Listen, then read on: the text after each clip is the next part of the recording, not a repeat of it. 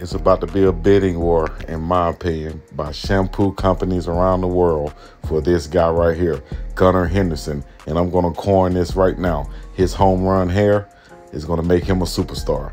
This guy from Selma, Alabama, well, born in Montgomery, but went to school in Selma, Alabama, and at Morgan Academy, has seen his way through the minor leagues and become the #1 prospect in Major League Baseball.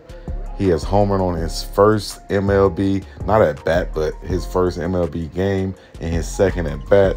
And man, his hair has been popping out every time he's making contact with the helmet popping off, and that's going to end up being his signature.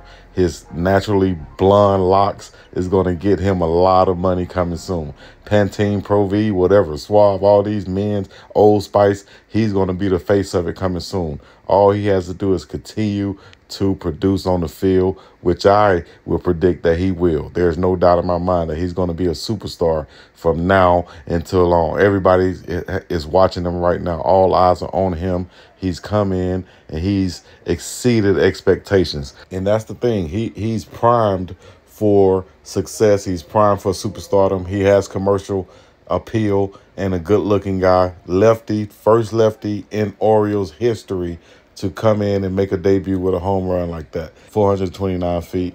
That would have been a home run in 29 out of 30 MLB parks. That's a big hit, a big rip, a dinger for the big fella, Gunnar Henderson, who I'm going to predict right now, and I say it once again with his home run hair, that's what I'm calling it. He's going to be a superstar. All right, let me know what you think, man. Leave a like, subscribe, comment, all the other good stuff. Peace in the Middle East. I'm out to say, yeah.